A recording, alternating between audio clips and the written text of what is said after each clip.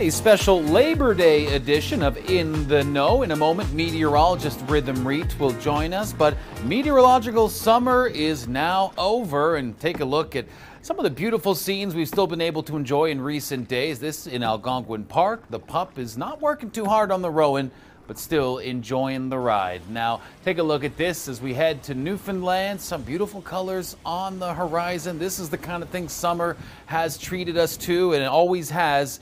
Beautiful sunny skies here in Vancouver as well. So this is some of the summer weather we're gradually going to have to sort of start waving goodbye to, but we're not ready to wave goodbye just yet. In fact, Rhythm, we want to kind of take a look back at some of the fascinating weather storylines that summer did bring. Now, we saw quite a bit of heat in Western Canada and wildfire activity. Now, Rhythm, in the east, rainfall seemed like it was a big factor this summer. Absolutely, Matt. When we take a look back at some of the stats, Toronto had its rainiest summer on record, surpassing 500 millimeters of rainfall. Similarly, Kentville as well in Nova Scotia, this was their rainiest July.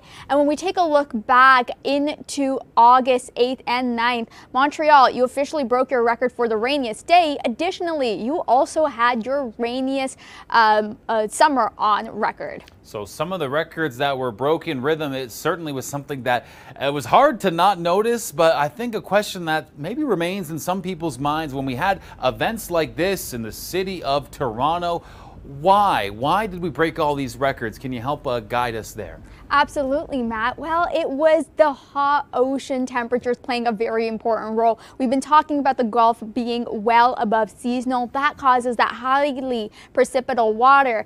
But that flooding, that was due to what we have is called no steering flow.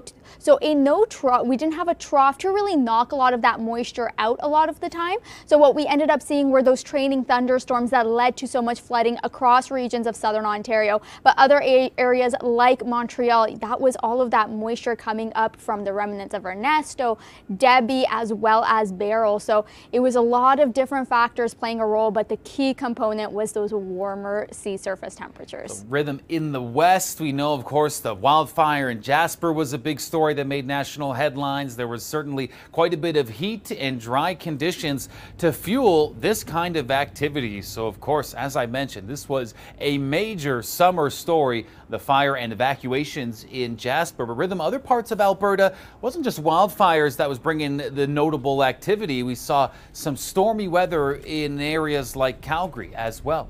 And that was that hail on August 5th. We saw that cell just north of Calgary pushing on through. And we take a look at some of that damage, quite profound. They ended up seeing windows shattered. This is a house that kind of shows that depiction of it.